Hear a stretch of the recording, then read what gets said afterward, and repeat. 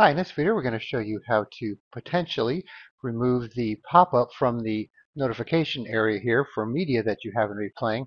So let's say you're working on a particular website or on a document or something, and you click on your notification area here on the volume icon. Then you can see you have this little box here showing you what video is playing, which is over here. And there's no way to exit out of here or close it without closing the actual page you're on here. So this fix will be for web browsers, not for other things like Windows Media Player, because you can get this as well when you're using Windows Media Player. So we have a couple of adjustments here that you could do for Chrome and Edge. I haven't looked into how to clear it for Windows Media Player. I think there's a Windhawk mod that'll do that, so I'll have to check that out. All right, so depending on your browser here, let's say for Chrome, I'm going to go to this flag here, so we'll copy this,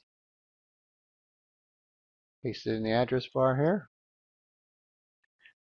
You want to change this hardware media key handling to disabled, and then relaunch.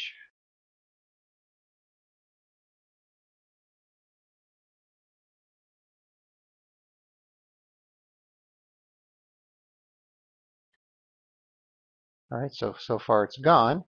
So it seems to be working so far, because sometimes you could close the browser and then reopen it up, start your video, and it's still not going to show up there. So I'm not sure exactly what triggers it to show up here, but I've been trying this for a little bit, and so far it's working. So I will say it's not going to be guaranteed. It's not going to come back, but it's worth a shot. And then for Edge, do the same thing. Copy this, open up Edge, paste it in there, do the same thing,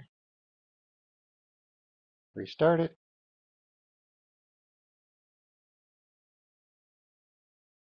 All right, let's just try this video over here real quick.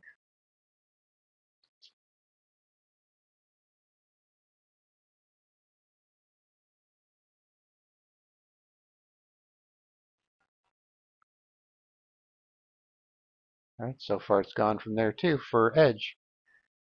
All right, so once again, just pick your browser, Chrome or Edge. There might be these available for Firefox or other browsers, but like I said, I haven't looked into that because I use mainly Chrome or Edge.